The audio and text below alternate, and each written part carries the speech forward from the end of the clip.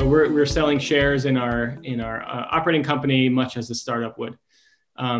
Also, our growth plan, we have our second location now under development in the Catskills Mountains of New York, just about 2 hours from New York City.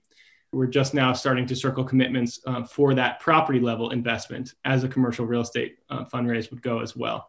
So we'll have an outside pool of investors for that larger property level investment. And that's what it initially, took us to the crowdfunding real estate world is, hey, we've got to raise a couple million for our second location to close on the property, to buy the dirt, and to undergo the actual construction. And which is what brought me to the real estate crowdfunding world. And we definitely didn't fit in. We are not a cookie cutter, straight up commercial real estate project, and it's hospitality.